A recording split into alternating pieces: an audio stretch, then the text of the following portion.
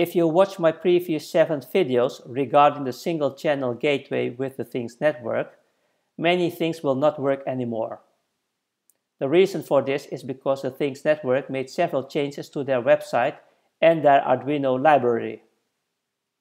Instead of reshooting all my videos, I've made this tutorial showing you where I've made some changes to the single channel packet forwarding software, how to import the new Arduino library from the Things network, and how to register a gateway, create a new application and device in the updated web console.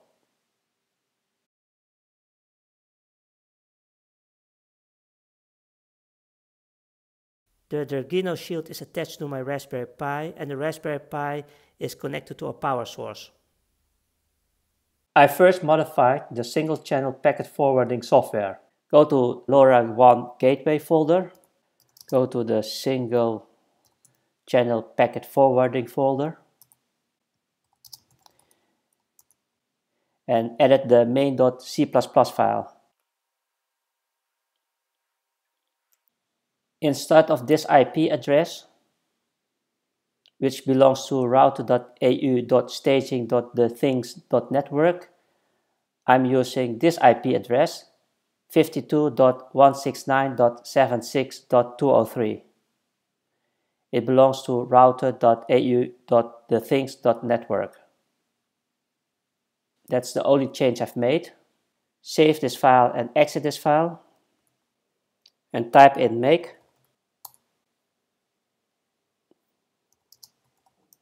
The single channel packet forwarding executable is now created. To start it, type in /single packet forwarding.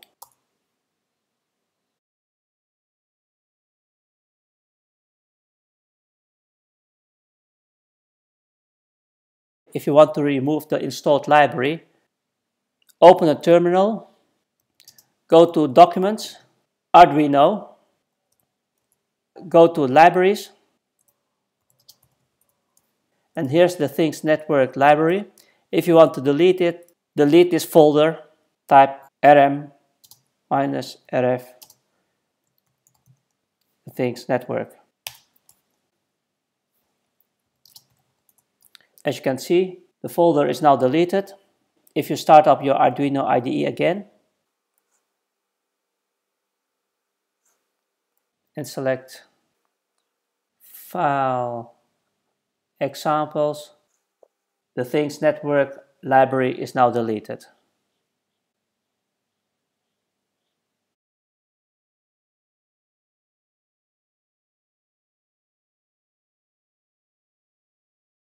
To install the Things network Arduino library for Arduino devices like the Things Uno, start your Arduino IDE, select Sketch, Include Library, Manage Libraries. In this text box, enter the Things network. It has found this result. Click on the More Info link. This is the latest version. Click on Install. Press the Close button and close your Arduino IDE. Start your Arduino IDE and check if the Things network Arduino library is installed. Select File, Examples. Here it is, the Things network.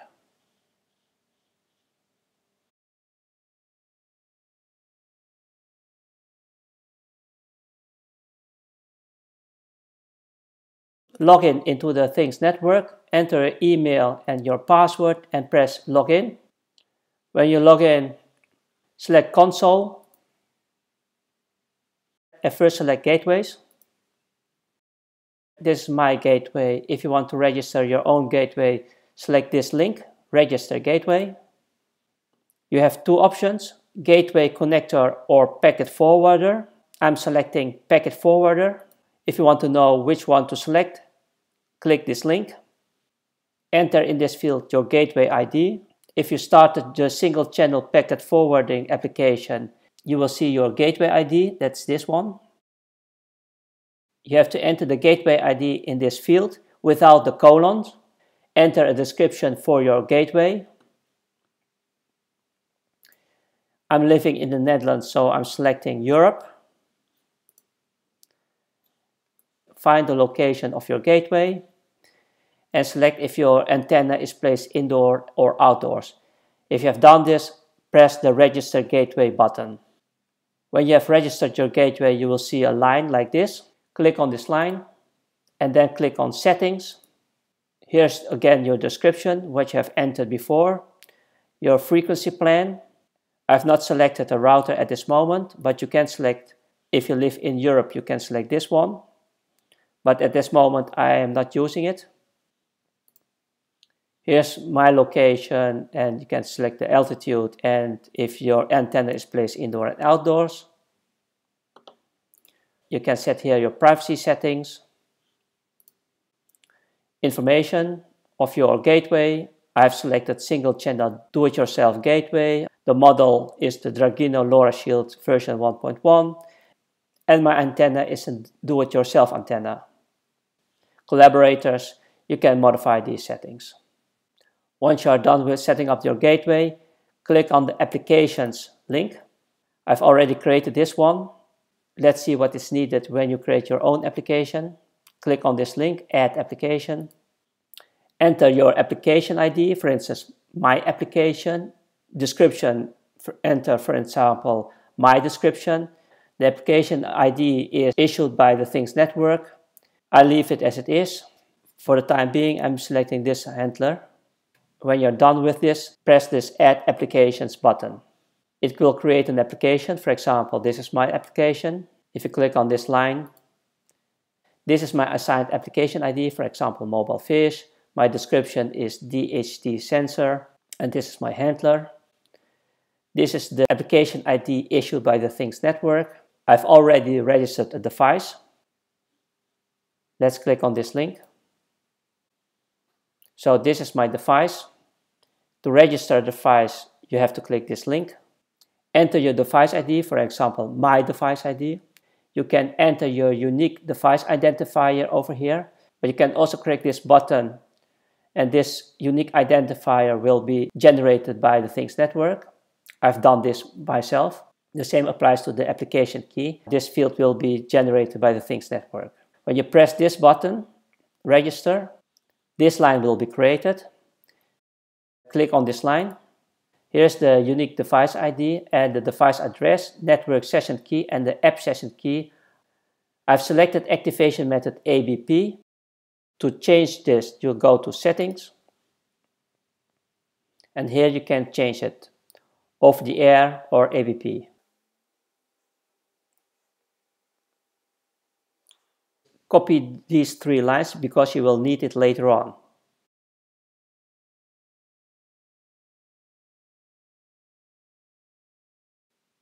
Click the Applications link, select DHT sensor, and click on Payload Formats. This is our new decoder payload function. You can find this decoder payload function in the description below. This is our previously used payload decoder. The only difference is that the function name is different. The old function has no function name and the port argument is missing. The new function has the decoder function name and the port argument. Do not change the function name and its arguments. The rest is the same.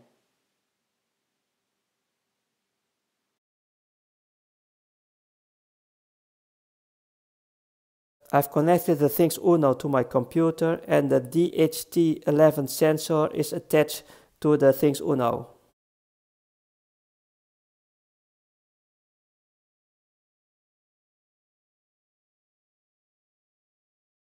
In the description below, you can find this Arduino sketch. It sends temperature and humidity data using a DHT11 sensor to the Lora gateway. This sketch contains several changes compared to my previously used sketch. This is my previously used sketch. There are some major differences between the old sketch and the new sketch. In the new sketch, we are using the Things Network library instead of the Things Uno library. The device address, network session key and application session keys are now strings instead of byte arrays. In the new sketch, you also have to define a frequency plan. And to initialize the things network, you have to use this statement instead of this statement. It is also important to know that if you use this sketch, you also have to use the latest Arduino IDE version. I'm using Arduino version 1.8.2. When you enter your device address, network session key and your application session key, upload the sketch to the Things Uno. Verify your sketch. Make sure the Arduino Leonardo board is selected and select the correct port, this one, and then upload your sketch. When you have uploaded your sketch, open a serial monitor.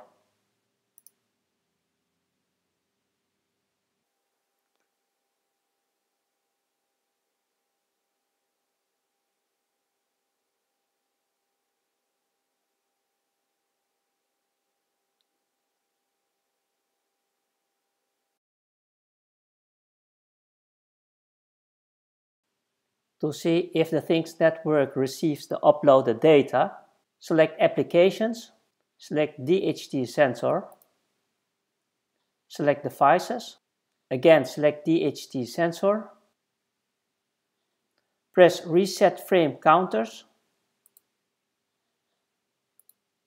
and wait until you see this value change. The frames up value has changed. Go to Applications, go to DHT Sensor and select Data. And here you can see your received humidity and temperature data. Thanks for watching. I hope you enjoyed the video. Please hit the like button and don't forget to subscribe.